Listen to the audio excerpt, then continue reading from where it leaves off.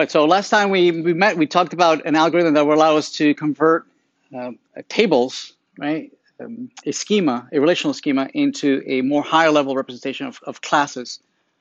And this is a theme, a recurring theme throughout the semester of finding that we need to be able to represent the same schema, but in multiple different ways, right? Today, the most common way that we're going to be looking at for the first several weeks is the relational way of representing data, right? It's a flat representation. It's not hierarchical. It's a whole bunch of tables that point to each other, right, from foreign keys and primary keys. And so we're going to do that for the first month or so. But then we're going to have to consider other ways of representing the same data, right? We'll look at the object model using Java classes. We'll look at XML for representing the same information. Right, we'll look at JSON for representing the same data, right? And one theme throughout is going to be, so regardless of how is it you choose to represent this, you're always going to be confronted with many of the same challenges, right? Of avoiding redundancy, avoiding inconsistency with the data representation, right? And so how is it that you can represent it regardless of what the actual representation is in such a way that you avoid these pitfalls? So we took a look at a very simple example of tracks and CD tracks and lyrics, and we represented them, and we saw how we could go from a relational schema into a higher level class diagram.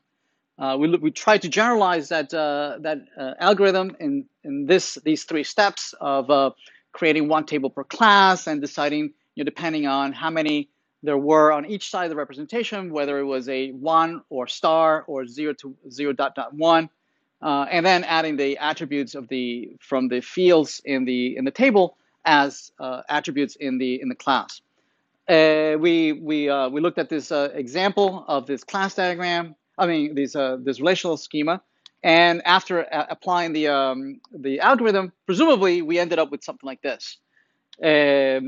Oftentimes it's very, very convenient to represent it in this very high level, since it's easier to think and reason from a class diagram, a graphical representation, than a representation either in code, in Java, or JSON, or XML, or relational schemas. It's very hard to reason through the representation in such a low level. It's very often useful to bring it up to this representation, make your changes here, right, and then transform back to your low-level representation.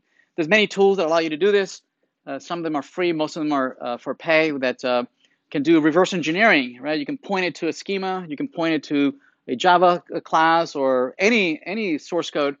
It'll reverse engineer and give you a graphical representation like this, right? And then allow you to drag and drop and add new relationships, new classes, change attributes, and then it'll do it'll do round robin, right? It'll go back and modify your code, as you graphically modify, which is pretty cool. And it could do it vice versa. From here, you can generate C#, or Java, or any XML or JSON, whatever you want to generate. Very, very powerful tools. So it's often easier to reason about it in the class diagram and then transform it back. All right, so we want to go the other way around too. From classes, we want to go to tables. So let's take a look at what that might look like. Hi everyone, Jose here. Please remember to subscribe and like the video. And if you have any questions, please leave a comment down below. Thank you.